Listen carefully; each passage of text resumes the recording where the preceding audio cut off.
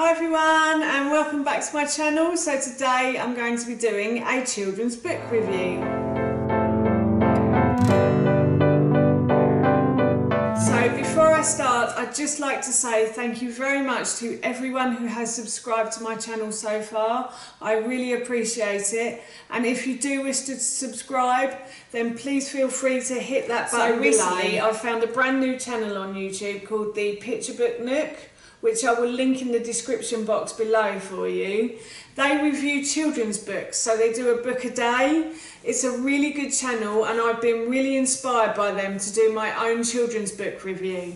So I thought I'd do a top 5 of Ted's favourite books, and the first book I've got is the Osborne Nursery Rhyme picture book.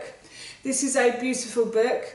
My mum and dad bought this for us when Ted was first born, and I have to say it's been well used since then. It's just basically a book of nursery rhymes, but it's really helpful for me because I'm the sort of person who forgets nursery rhymes. How you can forget nursery rhymes, I'll never know, but I just forget them. So this book has been really handy for us. It's beautiful. The nursery rhymes are just simple plain nursery rhymes, and the illustrations in this are lovely as well.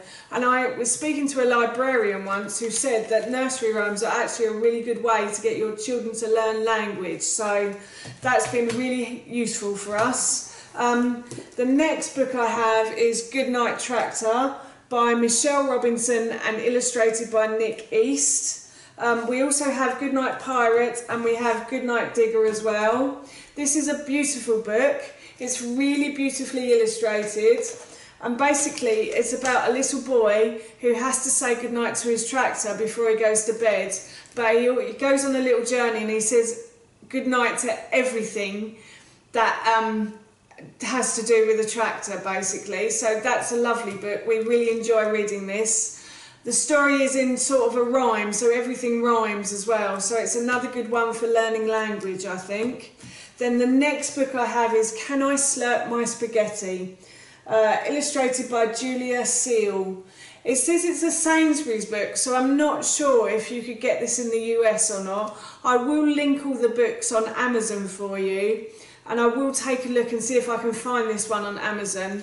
But basically this is a story about a little girl who invites her friends home for tea, and when tea is served they don't like it, and it's very good for fussy eaters because it's a good way to get them to eat food. I won't spoil the ending for you if you do decide to buy it. It's a lovely book.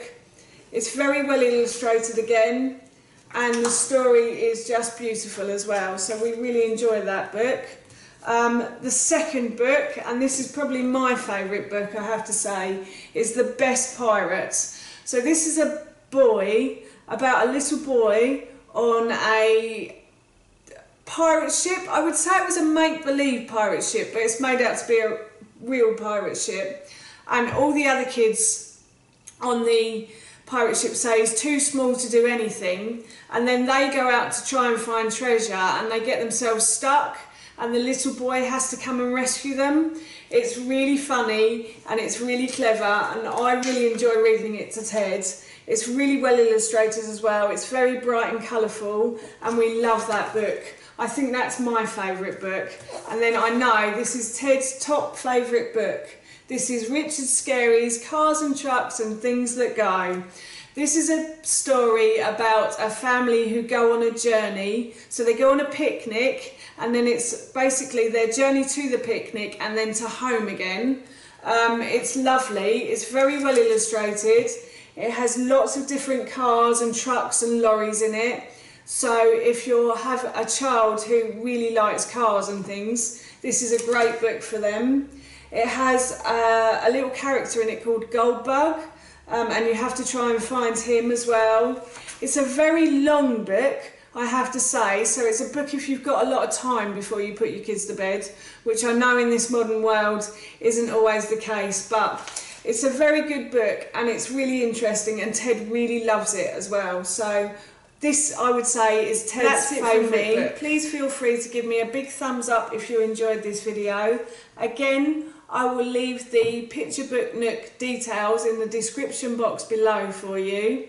If you have any suggestions on books that you think Ted might like, or any books that your children like, then please leave them in the comments box below as well. And also, please don't forget to subscribe to this channel. Thank you so much for watching, and I'll see you soon. Bye!